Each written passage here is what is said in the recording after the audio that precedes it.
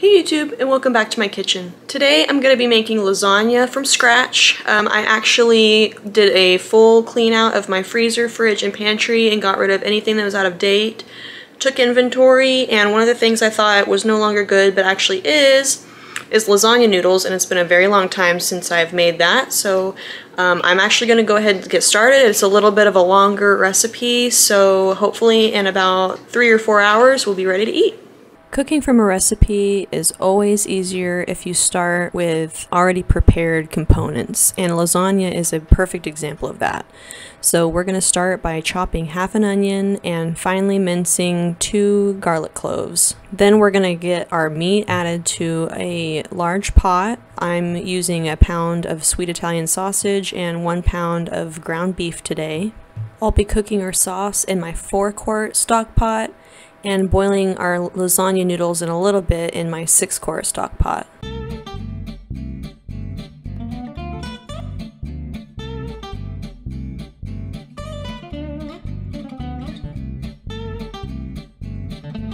Once we get our meat all broken up in the hot pot, we're going to add our onions, but don't add the garlic yet. You don't want to overcook your garlic, so let's wait until the meat is browned before we add our garlic. Make sure you're stirring pretty regularly. This is a lot of meat we're trying to brown at once, and you don't want it to get stuck on the bottom, so just make sure you're rotating it regularly, and once everything is nice and browned, then we can add our garlic. After we've added the garlic and we've given it a nice stir and it has become fragrant, you're going to want to cool that off pretty quickly with all of the tomato sauces. So this is 28-ounce can of crushed tomatoes, and then I've got 2 8-ounce cans of tomato sauce, 2 6-ounce cans of tomato paste, and then I'm going to fill up one of those sauce cans with water and add that to the pot too.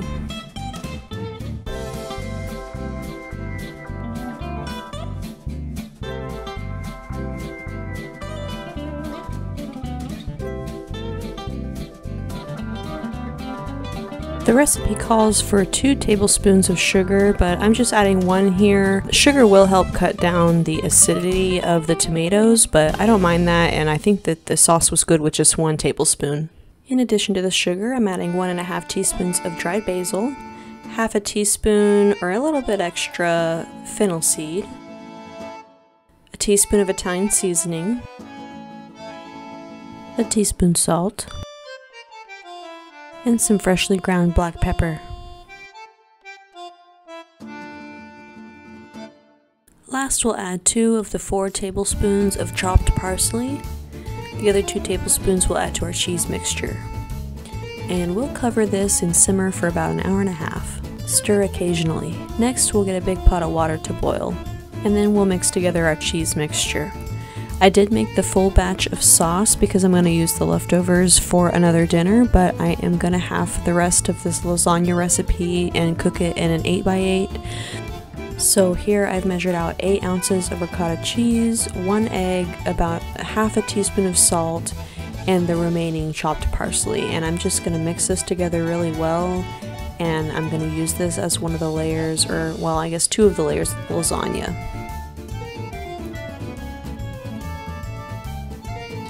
Alright, my water's boiling, so I'm going to add my pasta noodles, and again I'm halving this recipe, so I'm just doing 6 lasagna noodles, and this ended up still having leftovers. Make sure to give them a good stir so they don't stick together while they cook. And once all of our components are ready, we're going to go ahead and assemble. I'm going to do the first layer with the meat sauce. Next is a layer of noodles, and you can cut them so that they fit in your baking dish. After the noodles is the ricotta mixture.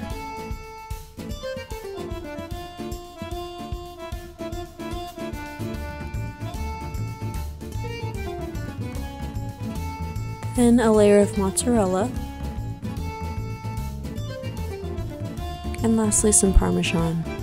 And then we'll repeat all of these layers, so it'll be sauce, pasta, ricotta, mozzarella, Parmesan.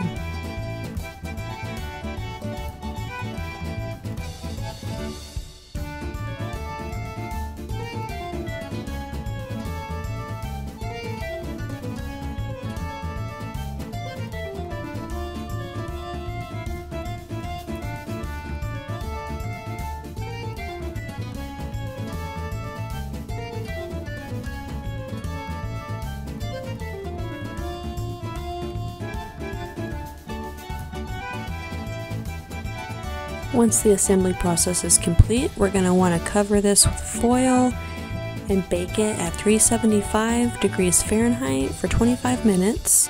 And then we're going to take the foil off and bake it uncovered for another 25 minutes or until the cheese is nice and golden brown. Thanks for watching!